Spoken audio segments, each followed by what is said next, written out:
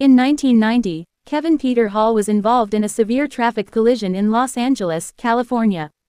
Hall had received critical injuries from the accident and had required medical intervention. It was reported that Hall had been provided with a blood transfusion to treat his wounds. It was later discovered that the blood that Hall was given for his transfusion had been contaminated with HIV. Hall then contracted HIV as a direct result, later developing AIDS. Over the next year, his subsequent battle with the illness caused his immune system to become debilitated. On April 10, 1991, Kevin Peter Hall died in Los Angeles, California, at the age of 35, just over 1 month before his 36th birthday.